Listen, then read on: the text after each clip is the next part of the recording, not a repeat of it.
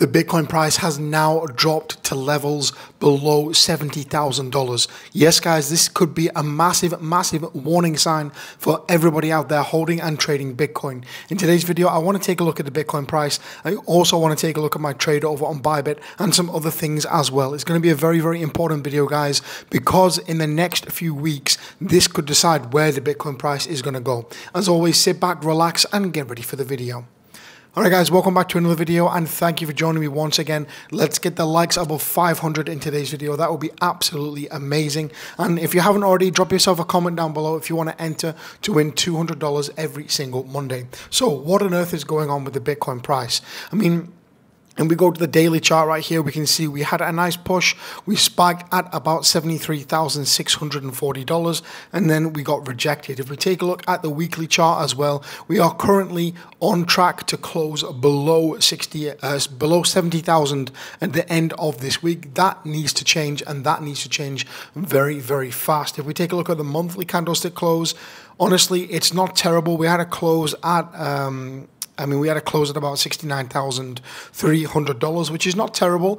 However, I would have much preferred, and I'm sure probably you would have preferred also, a close above 70,000 for the monthly candlesticks.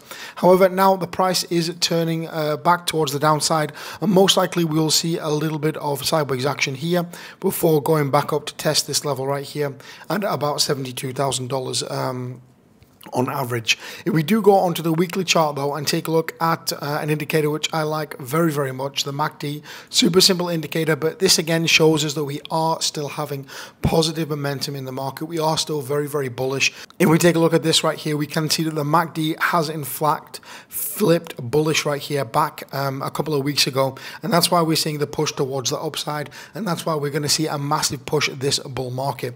If we take a little look back, the last time we saw a MACD cross this significant was all the way back here in October actually of last year, and that's when we started to see a massive push towards the upside, and when we really started to see things push very, very good. When Bitcoin went from around 27,000 all the way up to pretty much $73,000. So it's looking good on the MACD front. It's looking very, very bullish there. If we go ahead and take a look at some of the if we take a look at some of the volume recently on the, if I in fact have the volume, I don't. So let's pull the volume. Let's take a look at the volume right here in the most recent times. And we can see right there, when we came up, we did in fact have reasonable volume. And if we take a zoom out, last time we had a push towards the upside, we actually had fairly good volume. It just wasn't supported. So we got up there, we can see like that, and then the volume just absolutely collapsed. And that's why we saw a push back towards the downside. But if we remove that and we take a look at this other chart right here which I was talking about, we can see this points out some of the levels which we were talking about in previous videos. So over here we can in fact see the different levels. For example, if we go here on the 4-hourly chart, we can see this level right here, the red level. If we go to the daily chart, it'll be easier. This red line here is the ultimate line, the ultimate test in which Bitcoin has to pass if we are gonna in fact have a massive rally to the upside. Of course, a weekly close above 70k would probably also do that, but if we were to see a massive close above this on the daily chart, would be amazing. I am still in my trade for all those asking.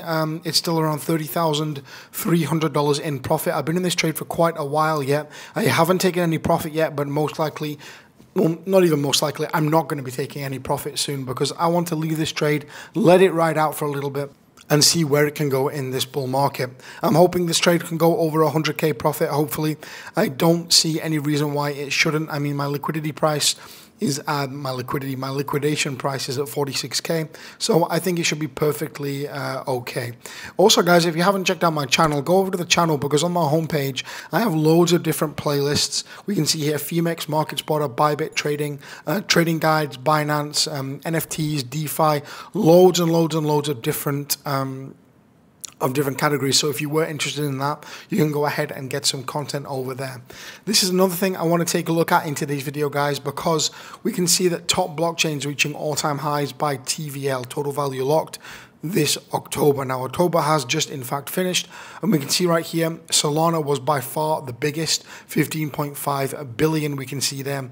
Base, 3 billion. If Base or to in fact have an airdrop, this will be absolutely unbelievable. I think a lot of people would make a lot of money, including myself, if Base did in fact have an airdrop. That would be amazing. Sui here as well. I mean, Sui has been absolutely killing it recently. We can see right here on the chart. Let's go ahead and pull up Sui. So he's been absolutely killing it, and again it bounced all the way back from all the way down here at $1.60. We saw a bounce from $1.60 to $2.15 pretty much in the space of like 2 days, which is absolutely incredible.